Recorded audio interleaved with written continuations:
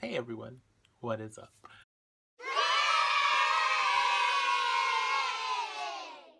I thought I would do an update because I haven't done one in a while. I guess first and foremost, as you can see, my hair is now purple. I did that on Thursday, so it's been a few days, and I love it. And yeah, I like showing it off. Second thing, I'm currently done with work for the semester, so I have pretty much my summer open. Right now, I'm just playing it by ear, just enjoying the break that I have. Last month, I did not do a donation, and I feel bad about it, but I just was really strapped for cash. The reason I was just like donating money or going out to buy things to donate previously is because it was easier than having to, volunteer my time because of my work schedule.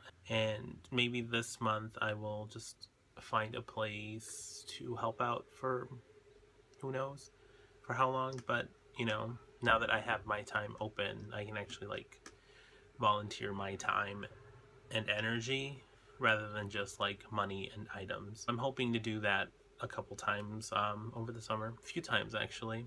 So, maybe that'll make up for my not donating last month. If you haven't known, I have been playing on twitch.tv/Shirukun. Pretty much every time I game these days, I just broadcast it and I talk over it.